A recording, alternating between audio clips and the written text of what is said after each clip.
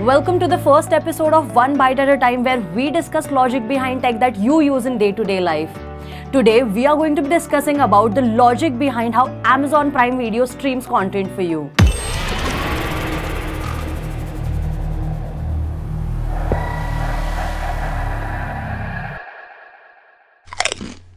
Now, if you have to rewind back a little, back in the days when you used to stream movies, you would either have DVDs delivered to your place or maybe rent them out from a local store.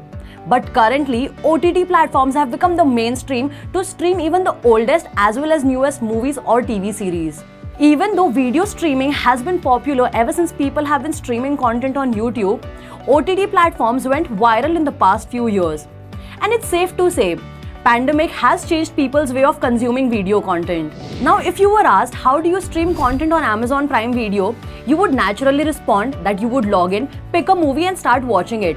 But the real discussion here is, if the video is not present in your device, then how is Amazon Prime Video bringing that content to you without any buffer period? Let's quickly find out. So how does Amazon Prime Video stream content? So the answer is content delivery networks. Content delivery networks, or also known as CDNs, are used to stream content, and literally every single video platform you can think of, YouTube, Netflix and more, use CDN to perform better. So what exactly does CDN do?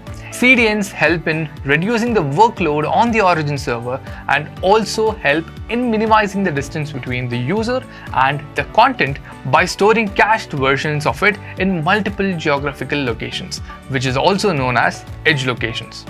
And to Prime Video's advantage, Amazon owns AWS, which has a CDN service called CloudFront.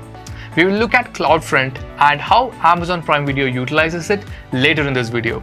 Okay, so if we had to simplify this even further, let's take an example of you going to buy a medicine.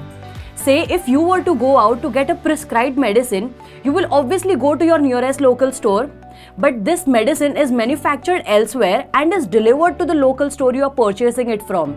So here, the place where you are buying your medicine from is the edge location, whereas where it is manufactured is the origin. The time it takes for these medicines to be delivered at the local store can be usually weeks or months. Now replace this time frame with minutes or seconds when it comes to streaming content online. The content reaches to you from edge location depending on where you are geographically present while streaming that content. I hope that example simplified CDNs for you.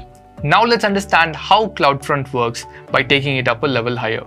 Whether you're a video on demand platform or an online video platform, CloudFront allows you to deliver large, long-tail content catalogs to audiences all across the globe with minimal latency. And if you're wondering what exactly is latency, it is basically to decrease the load time for the video you're streaming.